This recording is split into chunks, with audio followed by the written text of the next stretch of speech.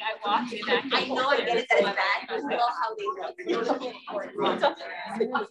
But I think what they're like doing things like but I like that.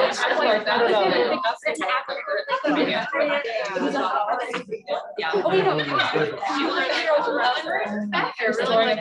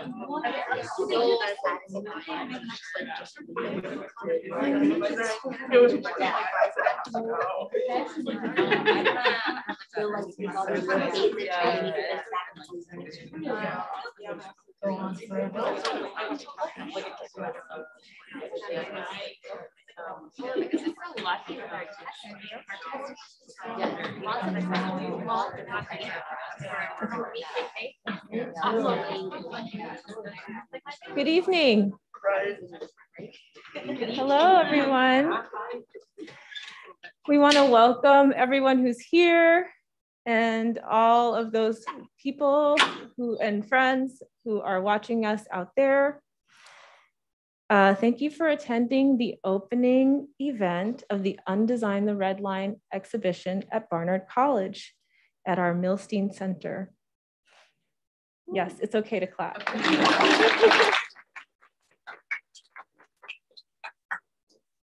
We want to remind you that we are in a space with great technology, and the drop ceiling mics throughout the room will share audio from the audience. Please be aware that even your gasps, laughter, whispers of awe will be transmitted to our remote audience. We also ask that you remain masked for the duration of the program. This semester, you can find events related to Undesign the Redline on our website. We currently have a call for proposals for the Undesign Symposium. The symposium will take place November 18th and 19th, and the deadline to submit a proposal is October 5th. We welcome additional opportunities to collaborate with classes and events, and consider this, we hope that you will consider this an open invitation to reach out and be in touch with how you might like to use the exhibition. At this time, I would like to welcome Mariame Sissoko from our Student Advisory Board to come forward. And Miriam is also a Student Government Representative for Inclusion Initiatives.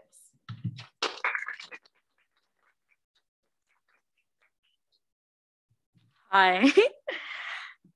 Hi, everyone. I am speaking from Morningside Heights, which is the ancestral home of the Lenape people, who were forcibly removed by settlers. The Lenape people's land spans from New York, parts of New Jersey, and eastern Pennsylvania, where I am from. I acknowledge the ongoing work of Lenape descendants, other indigenous communities, resilience and resistance in the face of ongoing displacement and colonial expansion.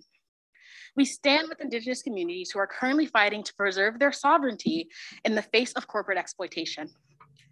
Additionally, I want to pay respect to the enslaved African Americans who built this country off of stolen land and their ancestors who are currently being displaced as a result of Columbia University's ongoing gentrification of the Harlem community.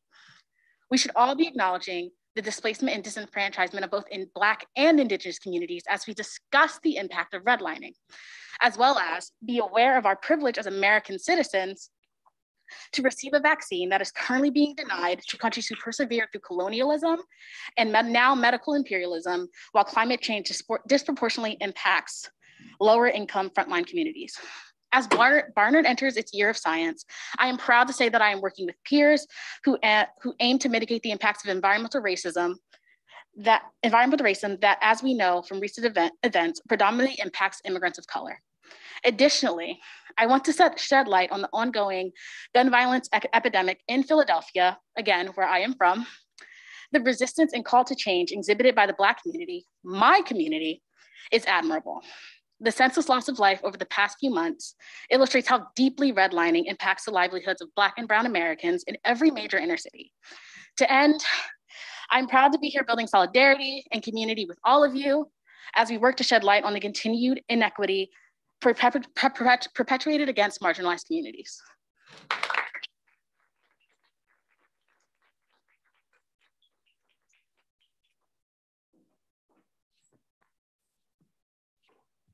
Thank you, Mariam. Now I want to welcome Provost Linda Bell.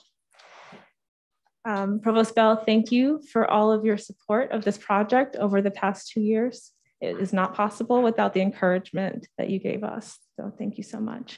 And you can take Mike.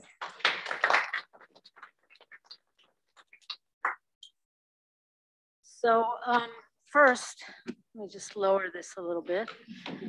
I want to offer a warm welcome to everyone here, and also a big thank you to a list that's too long to mention except for Miriam Neptune by name, who I worked most closely with on the logistics of this project and who we know is just fabulous at what she does in many respects. So I also want to thank all those faculty and staff and students, too long to mention, whose names I said I wouldn't mention, but whose names are in my brain here, who made the project and presentation really what it is. So the project, from my perspective, couldn't be more timely and more important for several reasons. First, and most importantly, in grappling with the issue of redlining, and so close to our own neighborhood, it forces an examination of structured inequality and racial inequity, and probes with force and with honesty one of the most significant, challenging, persistent, and socially damaging policies of the day. Second, it showcases in a meaningful way in which we approach our responsibility to interrogate as an institution difficult issues, such as the racism inherent in systems that are designed to block out. Third, it supports a core concept at Barnard of interdisciplinary and cross-disciplinary dialogue and discovery. And with the work of so many Barnard scholars involved, it amplifies our notion as an institution in which excellence requires a diversity of views and expertise at the table. Fourth, it permits a dialogue between the work in our classrooms and the work in our communities, and showcases Barnard student research in the form of stories from the line and student leadership as advisors and as advocates. And I personally can't wait to see the substantive consequences of the student work that's produced as a result of the prompts implicit in this installation. And finally, and in a very Barnard way, it brings a novel approach to what Barnard has called this year, the Year of Science, broadening the scope of scientific inquiry to include a commitment to addressing issues such as unequal access to healthcare and vulnerability to climate change, and insisting that in order to fully comprehend and understand these problems, we must know their roots in a structured context. So again, thank you to everyone involved in this, in the conception and in the curation of this important, and I will add, quite beautiful project. With the panels installed and many of the stories as yet untold, the work can in earnest now begin. So thank you for that. I'm gonna turn it over to our new Dean of BLAIS, Monica McCormick. Thank you.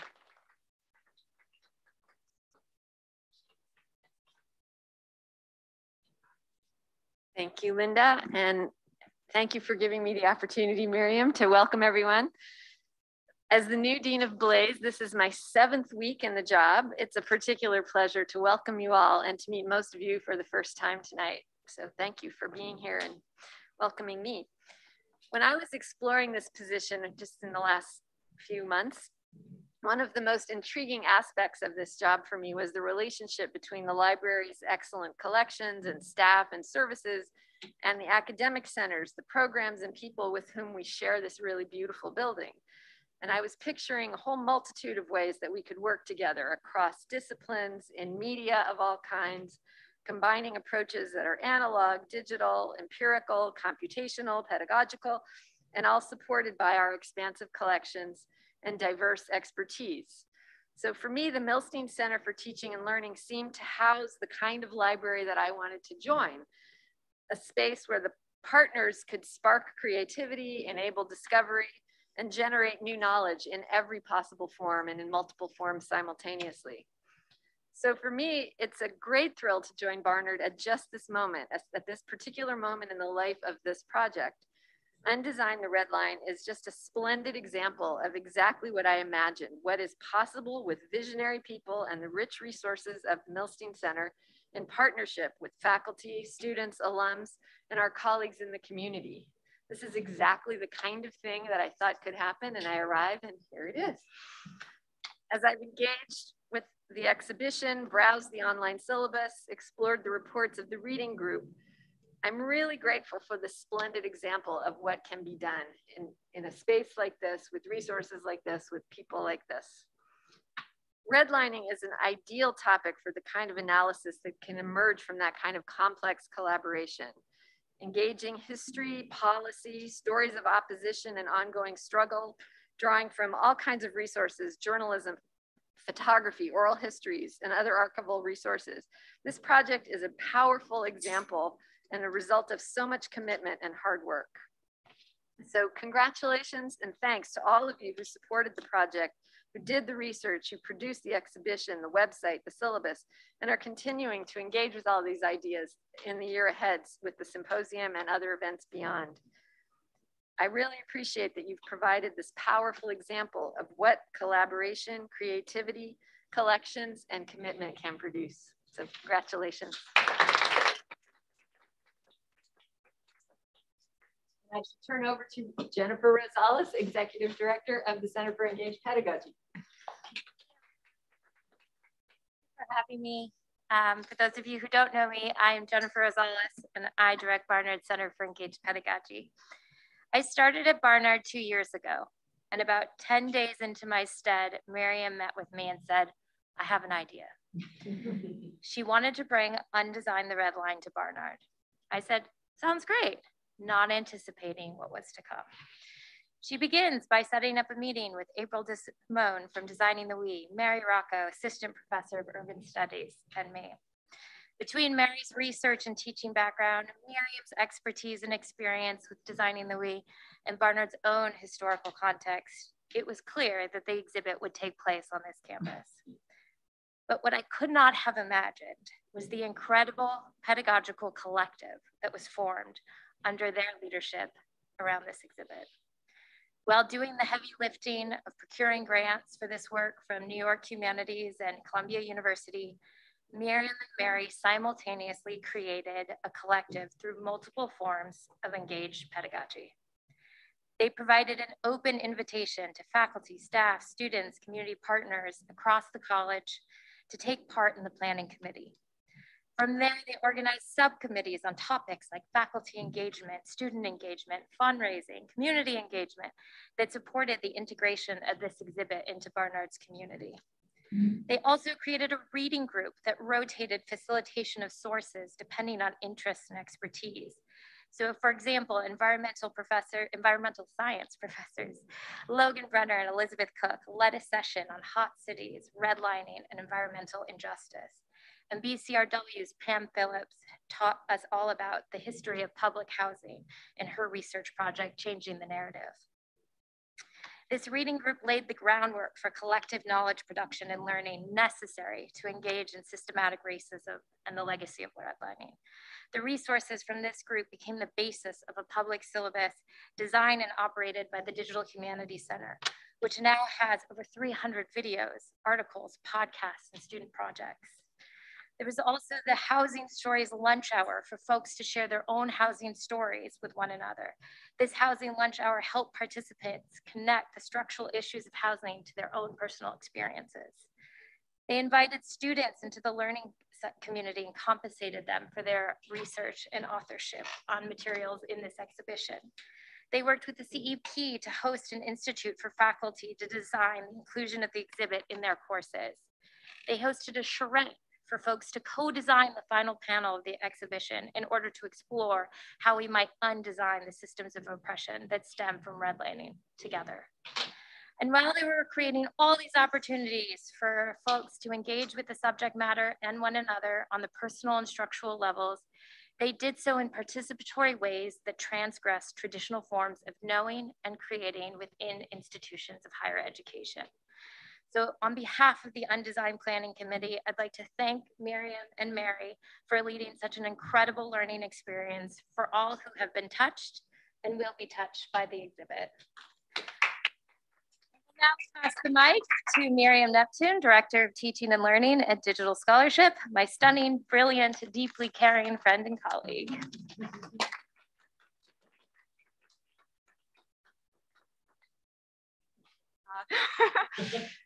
I'm really moved to be here with all of you. I just wanted to say that this incredible work that moved me several years ago when I had the chance to meet April DeSimone and her team, Charles, thank you for being here, has been an inspiration, and it has been the guiding object. Just seeing it in the space is so satisfying. So that's a big reward of all of this work. So I want to also let you know that this event happens in a context.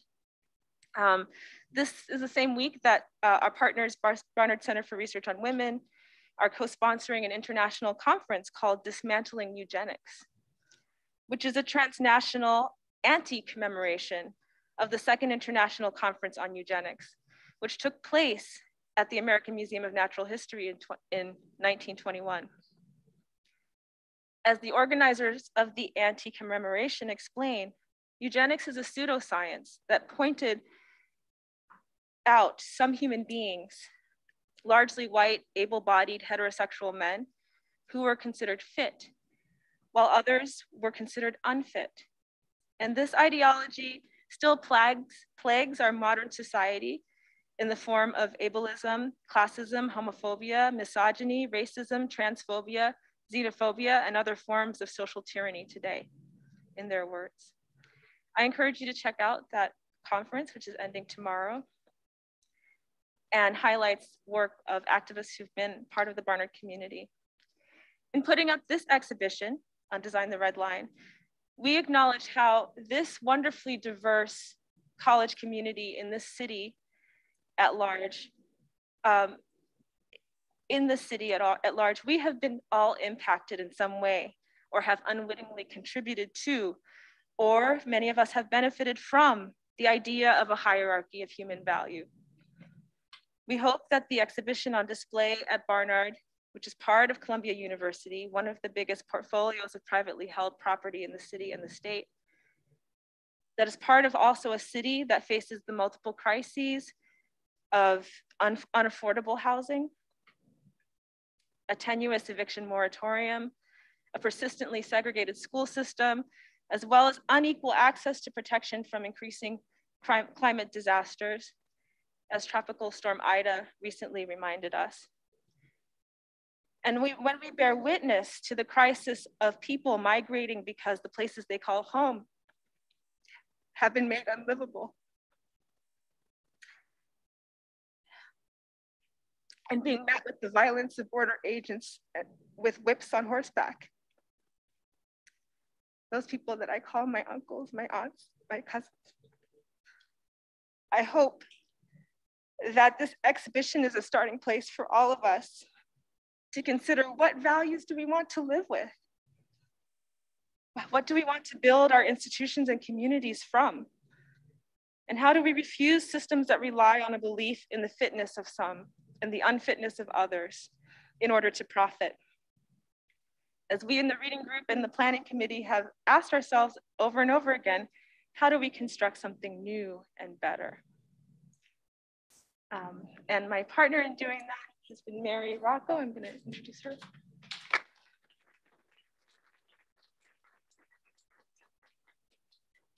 Thank you. It's wonderful to see you all here tonight. Undesign the Redline at Barnard situates the practice of redlining in the larger histories of violence, displacement, segregation, and extraction that have shaped US cities. It demonstrates the power of the underlying logic of white supremacy to racialize design and development at the block, neighborhood, and city scales. In the timeline, or section 3 of the exhibit, we see how that logic moved from ad hoc practices to institutionalized forms of discrimination and exclusion in government policy, planning, and private practices. These histories are laid out alongside a mirror timeline that chronicles histories of community organizing and resistance efforts to ameliorate the effects of discriminatory praxis. In section 4, stories from the line, members of our planning committee researched and compiled local histories from our surrounding neighborhoods in Upper Manhattan and the Bronx.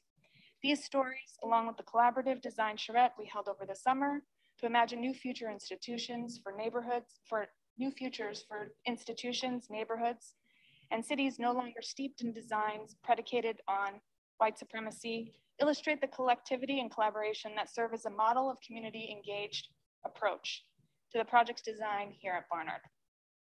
And so tonight we gather together in person for the first time, many of us, and also all of you out there. We celebrate the culmination of the past many months of collective learning, teaching, listening, and sharing. The process wouldn't have been possible without the integrated knowledge, experience, and expertise of our planning committee made up of students, faculty, staff, alumni, and community partners. I'd like to recognize and thank our community advisory committee, Shirley Taylor, Director of Education at the Apollo Theater, Ariana Allensworth, artist and co-founder of the Anti-Eviction Mapping Project, Zakia Collier, Digital Archivist, Schomburg Center for Research in Black Culture, and Michael Pardis, Executive Director of the Bronx Cooperative Development Initiative. In addition, we welcomed members from Local Community Board 9, community researchers and activists through our open reading group. Thank you all for this opportunity to learn with you over these past many months.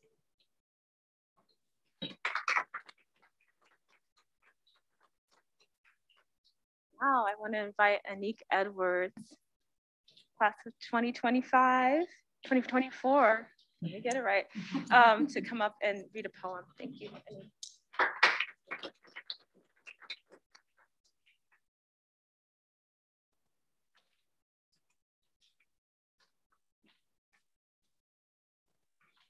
Hi, my name is Anique and I'm from Brooklyn. So this poem is sort of like inspired by a lot of the things that I sort of like witnessed in my neighborhood.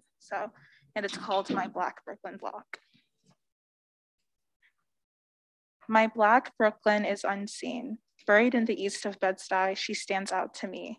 Converted, repurposed brownstones and a slew of new townhomes, her narratives show. Caribbean cultures center the scene, Grenadians, West Indians, united by sea. The brick hardens and shifts as the neighbors get out to mow the lawns of the houses they now own. My Black Brooklyn block is old. Antique, she positions herself like gold. Never mind the rats that rummage the sidewalk in hopes of trash. My block is beauty, hidden and truly. The block stands testament to all the efforts that thwart a Black existence as we play our part and carry our duty and lift our legs, uplifting the backs of our neighbors' heads. Imagine such a scene, somewhat rare, but something we need. A vision from a past life turned friction into green. By the eyes of struggle and the views of plight, near the stairs of my townhouse, I hear a flicker and see a light. A man stands and he brings me a book. Small and blue, it reads, The Places We Mistook. In it, he tells me my Brooklyn block is quite the look. He says $500,000 is all I can do. I smile and I laugh and I say screw off because I'm shook. For what he seeks, he can't obtain. My Brooklyn block is here to stay. As the green leaves the leaves, my thoughts are heavy to my knees. Maybe, just maybe, my parents will sit forth and say, how is my mortgage going to be paid? 500,000 birds sing as they flock away. The winter is cold, but love is the Brooklyn way. The neighbors spread warmth as we string along the streets. Ruminations of moving seem obsolete. And now it's December. The lawns sulk and the trees lean. The house breathes out a sigh of pity and mutter, oh, woe is me. The concrete flowers tower. They feel change underneath. They come up through the cracks as if to say, don't forget me. The lawn whimpers and the people of the block quiver. Winter comes and alas, our fragile house delivers a cry of sweet timber. Our faces glow and glimmer. Despite the vacant lots, we only needed very little to feel a lot. Imagine such a scene. Somewhere near and quietly it beams. A projection of a current life turned abstract into real ties. The people of the eye cries and the views of plight stay good and tight. The zones applied are as clear as night. The snow falls down and coats my Black Brooklyn block white. My Brooklyn block has been seen. The streets feel clouded and I see little of others like me. The Jamaican bakeries on Pacific and after school the students visit. But this winter, something is a little different. The prices have raised and the dough paste thickens. The consistency is off and I see a division. As customers come in, I peep into the kitchen. Inside, I see a brand new cookbook, tiled and written, all of the food we mistook. I look back to the door and I see my culture's competition. Strangers stream in demanding the right composition. Of attitude of food, their demands are cruel. They berate our blocks with ideas backed by fools. Who could only dream of stripping my block of its dues? As winter goes on, the block listens and drools at the thought of a spring where flowers can roll. Springtime comes, yet the block is empty. My Black Afro neighbors have seemed to left in a frenzy. Buried in the east of Bed-Stuy, my block bends over and dies. As the trees blossom, a sadness fills the sky. In the season of growth, the Afro inhabitants have been left in demise. I ponder how much longer I can call this block mine.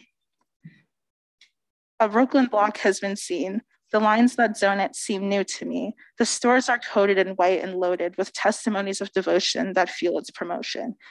The Jamaican bakery has shut down and now towers the supposed best bagel place in town.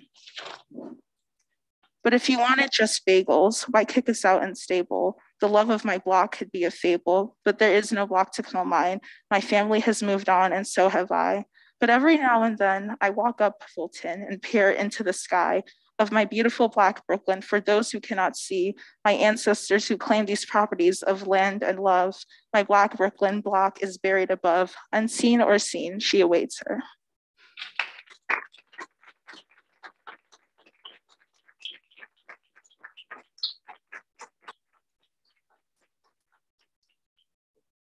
Thank you, Anique. I forgot my job. I want to say I hear so many personal experiences in that poem. And it's what we're asking people to do, is to walk through this exhibition and see their community, see where they've lived, revisit the experiences that they've had. So thank you for modeling that for us. And we are now going to show you a quick video that was produced by Barnard's communications team. Jonathan King was the videographer, and we're really grateful.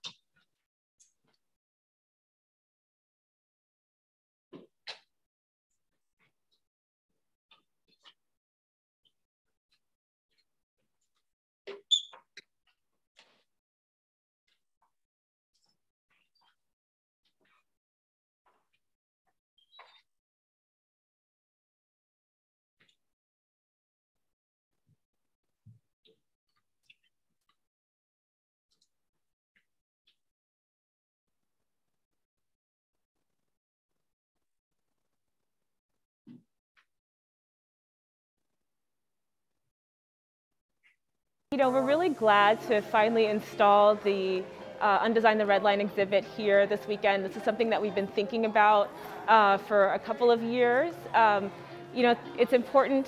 We get to hear the research questions of students, and students want to know answers to really complex questions about how inequity comes about in communities. We're super excited that Undesign the Redline has been this collective effort to bring to Barnard and the experience.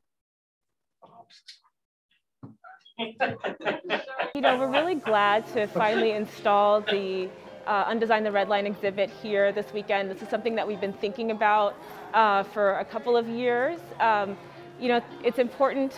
We get to hear the research questions of students, and students want to know answers to really complex questions about how inequity comes about in communities. We're super excited that Undesign the Redline has been this collective effort to bring to Barnard and the experiences that not only students but faculty and the expanded community can have in really understanding and contextualizing the significance, particularly in this year of science. What's really exciting about this exhibit that might be different from other exhibits is that this is an interactive piece.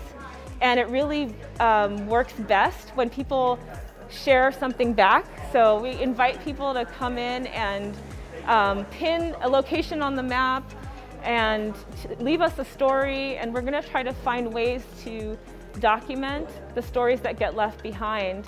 We wanted to really get students and faculty and other members of Barnard staff to help develop kind of content that's personally related to the university, to the neighborhood we're situated, and in this part of Manhattan and even in the Bronx, to understand kind of placing the legacies and the histories that are presented in this exhibit within a specific narrative of how it relates to the school and the students who have come here. Barnard students who are going to sort of be going into a variety of different professions, you know, working with digital technologies, environmental services, and even city planning, hopefully, will gain a greater understanding for the city that they live, work, learn, and play in. I've been living in New York for the past like 13 years since I graduated, and housing is something that every single student is going to have to navigate when they graduate. So, you know, trying to find an affordable place to live, being in different neighborhoods, you know, interacting with people, and these are really important things to know and context to learn about. We're at a critical moment in cities, and I think Barnard students realize that. Going to school here in New York City, they are concerned about issues of racial justice, they're concerned about climate change, and the legacies of redlining have an impact directly on so many of the issues that we're continuing to grapple with in the city today.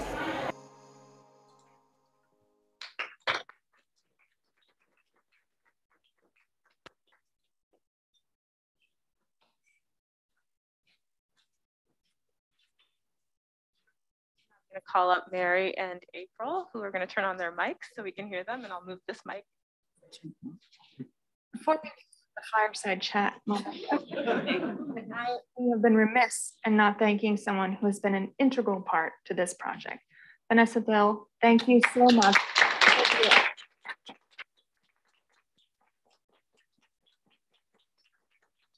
You have worked tirelessly to bring this into being, and we are so appreciative of all of those hours that were spent on the West Coast, from the East Coast and back. So thank you so much. Right, and now it is my distinct honor to introduce April DeSimone. I have to do the whole bio. April is a transdisciplinary design practitioner with over 20 years of experience. Her work navigates the intersectionality of architecture, planning, and systems thinking to develop contextualized frameworks advancing more equitable, humane, and just representations of spatial authorship. April continues to be an invited lecturer, speaker, and facilitator at numerous institutions. She sits on progressive boards, including the American Sustainable Business Council, and works closely with local and national level with diverse stakeholders within the design sector, like the Urban Design Forum on issues of race, equity, and new economies. A Dean Merit Scholar recipient, she received her Master's of Science in Design and Urban Ecologies from Parsons School of Design and is currently pursuing her Master's in Architecture. Welcome. Thank you. I'm happy to be there. So I have some questions here, and then we're going to open it up to the rest of the audience. Recognizing that many folks here and in our remote viewing audience as well may not have had a chance to explore the exhibit, have not had a chance to sort of look through the installation just yet. Can you talk a little bit about what motivated you in this work and how it came to be? Before I start and answer that, I really do want to extend a big smile, hug, love of appreciation to you, Miriam, Vanessa, everyone, all of the students. It has been such a heavy lift to bring this. This is the most engaged exhibition we've ever been involved in. And it really created such a substantial exchange and humanness to the connectivity of very, very complex language and subject matter. So the list it's too long to thank everyone, but I just want a heartfelt thank from myself and Charles and Alicia and everyone. Thank you all for such an incredible job. You can clap for yourself. I think, as I've shared in our reading group, a lot of the inspiration from this exhibition comes from personally growing up in the Bronx and literally experiencing something that we kind of talk about in theoretically the Tale of Two Cities, that's a real thing that people go through and live. And very early on, navigating through my neighborhoods, through the streets, and seeing just tremendous neglect to the infrastructure. It's a time where all the buildings are being torched in the Bronx, really began to impose on me, why is there this distinction between when I travel here and maybe when I go somewhere else? What is the thinking or the psychology or the heart that allows for this, and we normalize this to some extent, and saying that this is okay, particularly in a country that purports life, liberty, and the pursuit of happiness for we the people. And it really had, again, created this imprint and watching what happens to people in my community. My father, as I've shared with you all, succumbed to the HIV/AIDS virus, and even watching how that becomes spatialized and who gets treated and how they get treated in those spaces. And that just led to a journey where I arrived at Parsons School of Design, worked with Braden Crooks, Charles, Sabrina Dorsainville, and a whole myriad of people to say, what are the mediums that we use? Because the pedagogy is not there. We have to start activating spaces where we can begin capturing these conversations to then tell a story to the entire world. And hence in 2015, launched the exhibition in my hometown, Bronx, New York. Excellent, thank you so much. The exhibition captures the spatialized psychology of inequality and deprivation across both time and place. It illustrates how the system was designed to discriminate and exclude. In section 5, for those of you who haven't visited yet, you lay out a systems approach to undesigning these policies and practices. Can you describe that approach and how it informs your own design practice, but also how it can also inform others, non-designers and designers alike? Great question. When we look at the climate we're in, everyone is throwing this word equity around and saying, oh, and we do these land acknowledgements. But sometimes we don't understand how inequity has arrived to a place. It is often a very hidden narrative. And the correlation between spatialized psychologies, like it's not just the fact that we had a redlining map. It's that there is a psychology behind the people who sat at the table and produced a map and began to other so many and use language that was very pariah. So when you see a question in the exhibition, particularly in the area descriptions that produce these maps, ask, what is a detrimental influence? And if you see ... Negro and whoever else who's not considered worthy, they are actually imposing a cognitive connection to identity to say, this is something that will create a detrimental value within space. And that gets morphed into so much more. And as was mentioned earlier, we're in the anti-commemoration of the 100 years of the eugenics conference at the Natural Museum. We think that these things have dissipated or they don't exist over time, but it has been so spatialized and entrenched. We know when we walk by a building who's supposed to be in there and who isn't. Vernacular like low income, middle income, or luxury re-stratifies these hierarchies of human value. And the argument is if we don't, again, have the pedagogy and the processes that lead into spatial practice. And when we say spatial practice, as an, with an architecture background and a designer, it's not just exclusive to us. It's all of us are designing the built environment. All of us are creating sort of interventions and interrogations into systems that then yield a lived experience by human beings. And if we, as an academic institution and beyond, want to encourage a really different vision of justice and equity and healing and restitution, we have to begin, again, identifying the nodes and interrogating like a spatial forensics of what's implicit and invisible that we're not seeing with the work that we're doing. Thank you very much. Now I'd like to open it up to questions from the audience. Was there anything unexpected that you've learned through the years of doing this exhibit that you'd like to share? Yeah, a lot.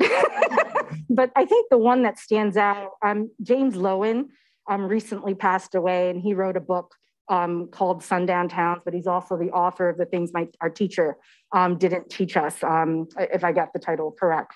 And we are often very much shown this understanding. Isabella Wilkerson in The Warmth of Other Sun speaks of the Great Migration, of what happened, people that went from the South to the North looking for jobs.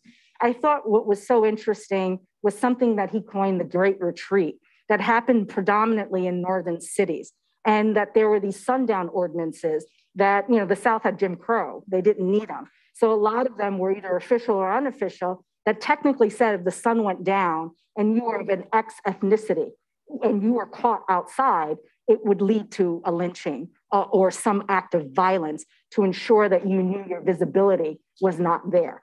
So that really, it just speaks about the spatialization that we always kind of coin the South and the legacy of slavery, not understanding that the psychology was expounded all over this country. And it really is going to take an understanding and a concerted effort to take that work and reveal it and say where were sundown ordinances, both again on the record and off the record, present, because it speaks to what he says is the Great Retreat.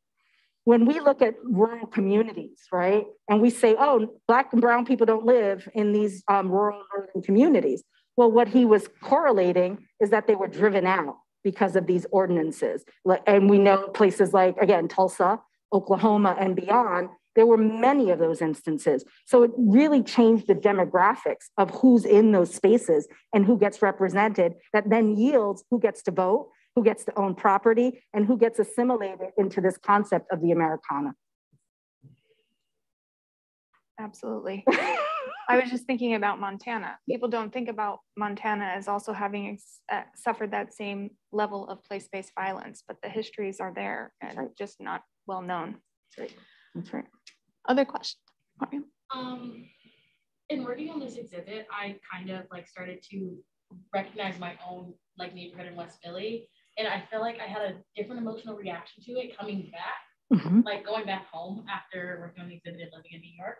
So I was just wondering, how have you like changed your perception of where you grew up, or you were just walking around like in New York City or in the Bronx or like just anywhere, like having designed this entire exhibit and designed or put words to something that we all intrinsically do? Great question. Thank you. When I go back to Tremont in the Bronx, where I'm from, there is enormous pain, actually. And the exhibit is a sedative to kind of channel rage. And because when you start playing back like a Rolodex in your mind, you see just this complete erasure of even the architectural quality in Tremont.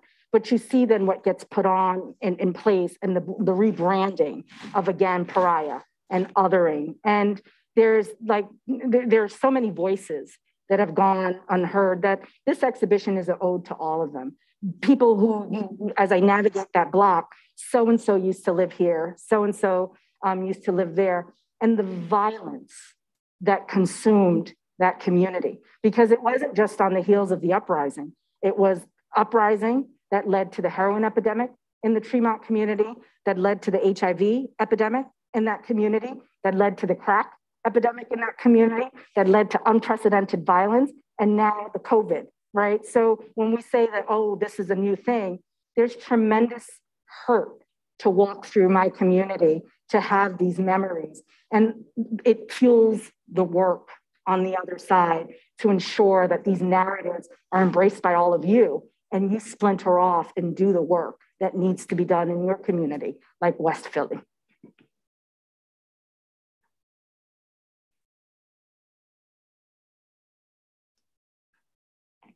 Curious about what you've noticed in the sort of research and design process, and how that's maybe been distinct from other cities that Undesign has traveled to, and how the community engagement has been.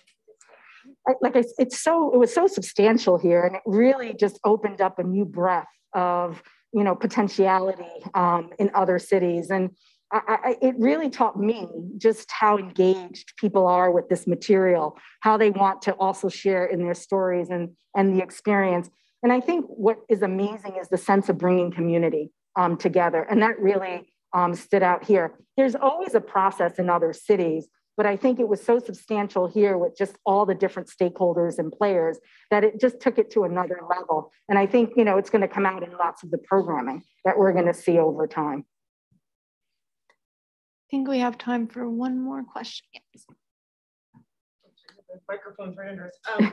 So I guess one follow-up on your point, April, is that Malcolm X said that everything below Canada is just South. And it doesn't mean that Canada doesn't have its own experiences with racism, but I just like to remind that's right. That's right. After way of thinking about the United States. But my question is, I guess you've, I think, started to talk about this, but I just was curious if you could amplify a bit more some of the key policies that you think have been embedded in the federal, state, and local level. So in my class, I often talk about our favorite F word is federalism, and thinking about how things like the diffusion of authority and various institutions and actors create the structure that you keep alluding to. I'm wondering if you could just expand on what you think are the most critical, and then if you could connect that to this idea of undesigning, what do you think are the policies that we should be considering for reparations and for repair? So if we're holding people accountable, what kinds of things should we be holding them accountable for as we try to move forward? Yeah. Another great question. I always encourage, and I think we discussed it in one of our reading groups. It was called illiberal reformers, and sort of the rise of statisticians and experts as sort of the authority. And what we often leave out in that understanding in this book, A Liberal Reformer by Thomas Leonard, is that they become the authority to then institutionalize and codify these very psychologies of eugenics and these hierarchies. And it becomes a stark contradiction, right, of then these concepts of these intrinsic and constructive concepts of universal values of democracy, right?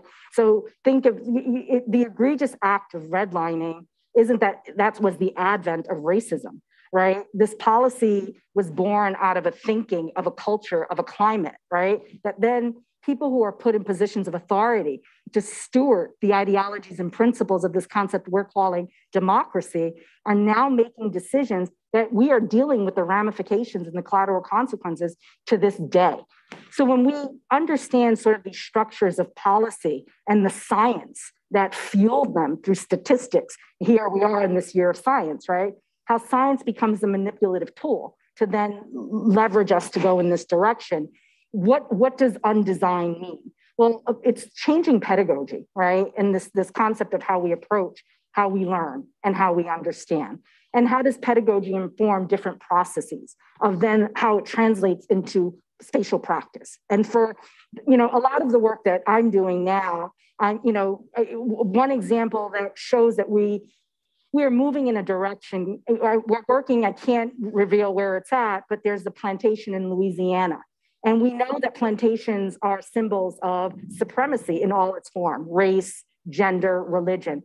And what I think was so powerful about this project is that we brought so many a very diverse collective together to begin to deconstruct the act of memorializing on a site that has borne these legacies of dehumanization or subhumanization. That process was emboldened by a pedagogy that most people didn't understand. It was so profound for the firm that they said, we would like to embolden this into our architectural practice, right? And we know that only 0.2% of women of color are licensed architects in this nation, right? 0.2% of women of color. It was so moving. Who would have thought Louisiana, girl from the Bronx, the head of that firm is Trey Trahan, we came together and they offered me a principal role. And when you say, how do we undesign, the optic of having a Black woman at the seat of authority of these types of conversations to then inform policy, to then inform how architecture begins to translate these spatial experiences of injustice. These are acts of undesign, right? It's not that we're gonna have a blanket policy, it's reparations to our democracy. And I think they're gonna come in different ways. And I think we're all gonna be able to identify what speaks to us and what our acts are of undesigning. Thank you, April.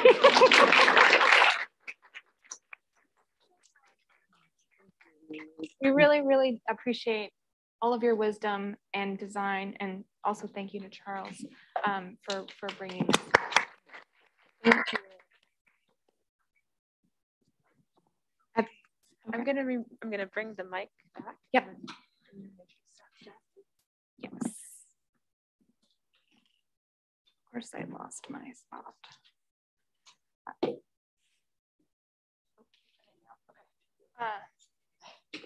Finally, I would like to invite Jazmin Maço to come forward. Jazmin is a visual artist and writer and currently works in the Barnard Digital Humanities Center as a postbac fellow.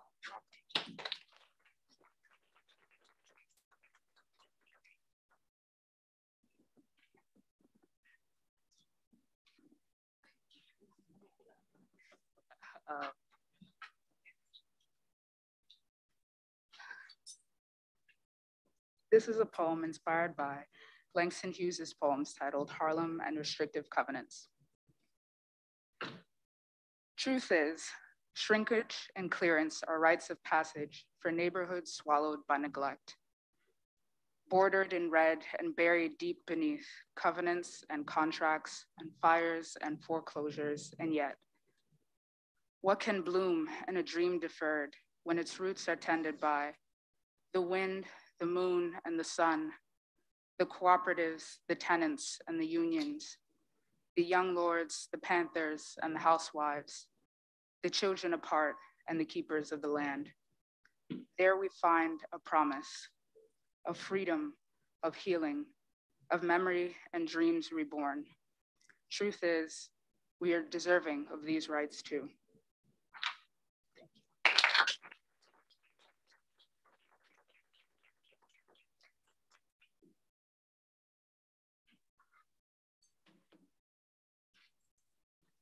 So thank you, Jazmin.